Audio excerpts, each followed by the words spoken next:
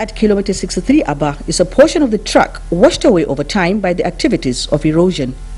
Today, not only has the site been redesigned and been reinforced by a bigger culvert, but that relaying of the track has also commenced.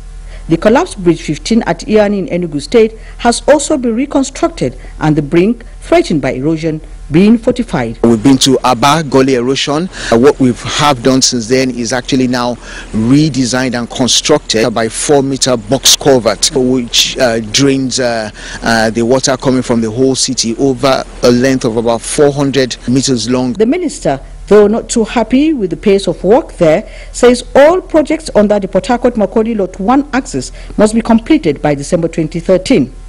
He also directed Nigerian Railway Corporation to fully engage in services of the railway police to track down the pendrol clips thieves for possible prosecution.